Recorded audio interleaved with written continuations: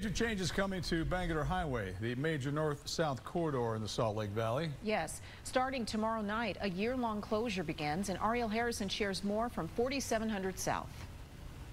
Well, traffic along this corridor is expected to double in the next 15 years. So to improve traffic flow starting tomorrow, UDOT is closing down east and west traffic at 47th South across Bangerter. It's something I spoke with drivers about today. Isaac Rush lives near 4700 South in Taylorsville.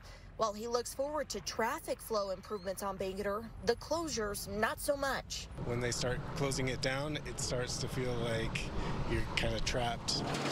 We've already completed 10 other interchanges along Bangerter Highway. John Gleason is UDOT spokesman. He says the decision to close east and west traffic this time around came down to safety. For the first few projects, we kept the east-west roads open during that, and we had a number of crashes that we want to avoid. He says 60,000 vehicles travel on Bangerter daily, and that number is only getting bigger. Every month there's more vehicles that are out here, so we want to make sure that we're planning for that growth. With the closure planned for a whole year, I asked Rush how it will impact him and others in this area. If I come this side of Bangerter or not, kind of comes with living here in Utah. We're growing, and there's a lot of stuff, infrastructure that has to happen for us to enjoy the things we do.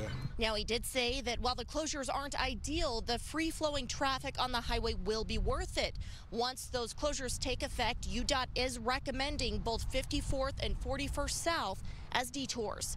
Reporting in Taylorsville, Ariel Harrison, KUTV 2 News.